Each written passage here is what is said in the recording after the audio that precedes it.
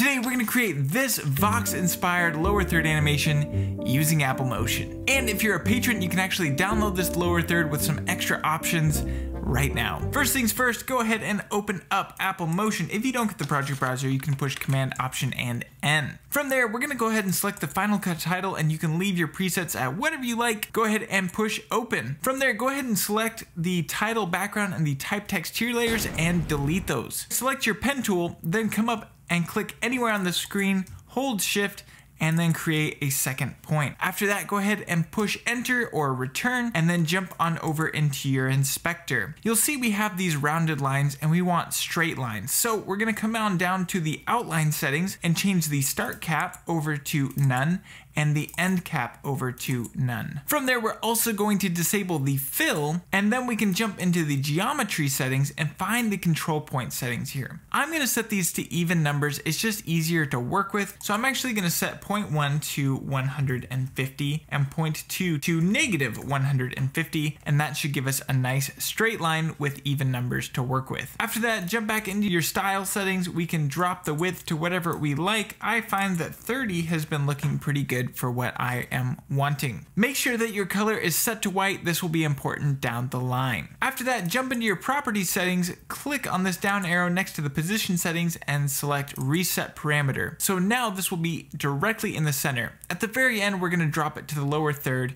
but as for right now, we're going to keep it right here in the middle. Okay, so we have our first initial Bezier line. Let's go ahead and rename this to be original, and that'll just help us differentiate down the road. From there, we're gonna go ahead and do the animation. So jumping back into our shape settings, come down to the last point offset. Click on this down arrow, leaving it at 100%. Go to add parameter behavior and select ramp. From there, we're gonna find the start value and set this to negative 100%. That means it's going to start at 0% because it's negating the 100% value that it originally has. And then over the duration of our ramp, which is here in the timeline, you can see it's going to write on this line. Now we definitely want this way shorter for the animation to play out. So go ahead and come to about half a second. For me, that's 30 frames because I'm on a 60 frame per second timeline. And I'm gonna push O. So now this is going to play out over half a second, just like so. It's not very smooth. So let's go ahead and find the curvature slider here and drag that bad boy all the way up to 100%. So now the animation should be a bit smoother. So we now have our initial animation. We can actually get to the fun part of adding in some colors. So what we're gonna do is create what's called a clone layer. I have an entire video on that right here. So we're gonna go ahead and push K, and that's gonna create the clone layer. Then we're gonna go ahead and disable the original layer, and this clone layer is going to be where our base colors start. I'm gonna bring in some colors that I got off of a Vox video, just so we can get them exact. And you can see we've got this nice blue, this nice desaturated red, and this nice yellow. Selecting our clone layer, let's go ahead and rename this line blue. We'll jump into our filters, go to our color, and select colorize. From there, get your color picker and choose this nice blue color. So we now have this base blue color from the Vox animation. After that, select the line blue and push Command D to duplicate it. We don't want another clone layer, we actually want a duplicate layer, and that is because if we cloned it, it would actually bake in this colorize effect, and we don't want that. We just want its own individual colorize effect. However, this is still a clone of the original layer. Okay, so from there, we're gonna select the colorize effect, find our color picker, and we're gonna select this nice red color. Then we're gonna select our line one more time, Command D again to duplicate it, and we're gonna change it over to that nice yellow color. So now we have all three of the colors, but we do have a problem. If we play out, just the yellow is gonna show up. And that is because we have these all playing out at the same time. So we need to offset them. To do that, go ahead and we're gonna rename each of these lines just so they're easy to find, just like so.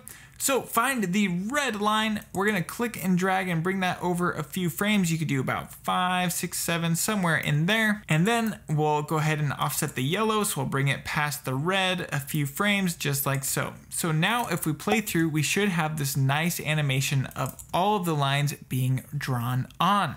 From there, let's go ahead and add in a text element. So I'm gonna create the text item here, and we're just gonna put in a name, just like so.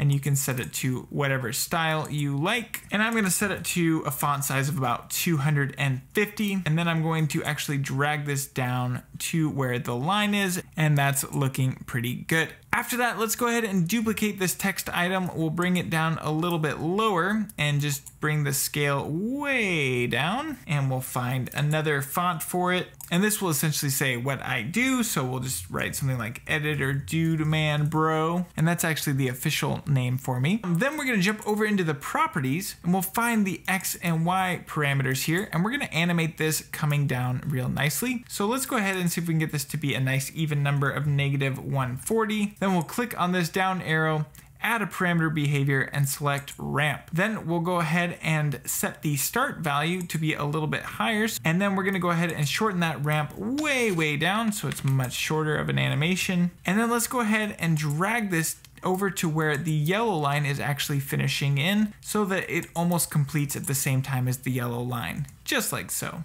We could actually, let's drop this down to -150. There we go. That's looking much better. And we'll set that to 50 so that's perfectly spaced from that line. Okay, so we now have this animation playing out and that line is drawing in. And then in the Vox animation, the text actually types on, which is super easy to do in Apple Motion. So go on up to your behaviors, go to text animation and select type on. And you'll see it's created this nice long type on animation. We'll find the beginning of where we want the text to start coming on. Selecting the text, we'll push I, which will trim it into that point. And then selecting our type on, we'll go to the end of where we want the animation to end and push O. So now it will be typed on in that short amount of time. Okay, so we have the basics of the lower third happening. Let's go ahead and do some final touches to really make it look like a Vox animation. Selecting your group, go up to your filters, go to time, and we're gonna select the strobe effect. And this is going to essentially make it look like a stop motion effect. Let's go ahead and set it to about 12 frames per second. I think their animation's somewhere around there. I don't know officially, but now if we play through, we should have this nice looking stop motion effect of the text coming in, just like so. After that, let's go ahead and select the group and drag it down to the bottom left-hand corner, just like so.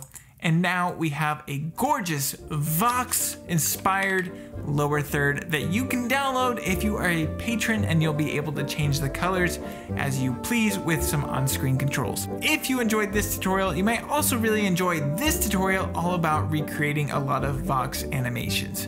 Thank you so much for watching, and I can't wait to see you in the next one.